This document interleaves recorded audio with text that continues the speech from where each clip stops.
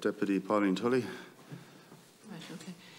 Thank you, Chairperson, and want to welcome all our guests here this morning and thank them for the presentations. And I can just say that everything that's been put forward here today is so positive, and I think worth, reaching out to other educational institutions as well to provide something similar where that's not happening. And I know a lot of institutions are now becoming more aware of their responsibility to be inclusive. So I suppose I'm wondering then, to what aspect if that's happening. So just to go to Trinity first of all. First of all, I know Hugo, you said, I think, did you say 20 people are participating, or is it 20 per year in the course that you're offering? 10 people per year of a 2-year course. Yeah. Okay.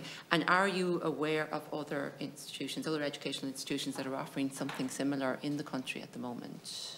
Yeah, there is a national organisation that we helped to set up called INHEF, which is the higher education organisation. So there are a number of programmes throughout the country, but most of them, there were quite a few more, actually, believe it or not, in 2014, but quite a few disappeared because there wasn't sustainable funding. Now, the big breakthrough has been the Path for Access programme developed by the department, and that's really going to bring about next year dedicated funding for these types of programmes. So we'd see this as very, very positive. This is the real breakthrough. And the other thing is, this has not happened anywhere else in Europe that we're aware of, because we're part of Erasmus programs. And this is the first time dedicated state funding has been there for young people with intellectual disability to attend higher education. So that's a massive breakthrough.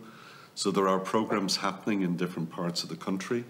There are other colleges that want to begin the program, and we've been supporting them, and we've been supporting each other. But it's very much an emerging area. Okay. It is not as well established, but hopefully now with the proper funding and the proper infrastructure and support, and we received support from Solace for our programme, so that was a recognition of the type of work we were doing. And so, to me, I think you're right, this is a very positive story, but it's emerging, and the infrastructure needs to be there, so as in any part of the country, a young person, their families can begin to plan from when the youngster is about 14 years of age. That would be the ideal age for transition planning, that they actually have real options. It isn't just a day service or some other parallel system where they never get into the mainstream. Yeah, I think that's the real prize. And although there are a number of institutions, and in some cases some have actually ceased with the programs, not because they thought they didn't work, or maybe an individual, they were dependent on a key individual, or they didn't have funding and moved on. So if you actually did a map of Ireland, you'd see huge gaps at the moment. And that's what, I think what we're so excited is this is a model that works. Okay. And that's cost effective, and it's transformational, and we'd love to work with, so that you'll have a map that covered all the country, but that's not really there at the moment. No. And just on that, I suppose, do you engage with second level institutions? Like, do you engage with second level schools on an ongoing basis, or how do students know, or how do they apply to actually be part of your programme? Yeah, we have a dedicated person who's a national schools coordinator, Des Aston, and so we've been linking with all the career guidance sector, with ETBs, City of Dublin ETB and other schools. It's slow work but we've also we work with National Association of Deputy Principals and Deputy Principals, and also the National Council for Curriculum and Assessment. So we've made contact with them all to make them aware, but all we can offer at the moment is our programme. So this is why we really need to develop capacity. So as anywhere in the country, we have young people, we have a young person at the moment travelling from Cork to do our programme. We have people regularly coming from Carlow, from Mullingar, so they're travelling wherever there's a train, they're travelling up, but that's because there isn't anything there, though Athlone are part of INHEF and they really want to begin a programme, and we would encourage that. because we think it should be locally based, unless there's something that we're doing that they really want to do, you know. Just one last quick question on the employers. I know you said it's gone from 4 to 40, which is very impressive.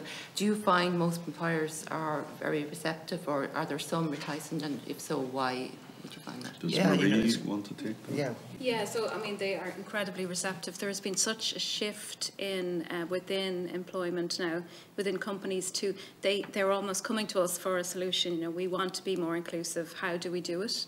So there is a massive goodwill out there from companies to offer opportunities to young people with additional needs, and you know, to offer them a career path.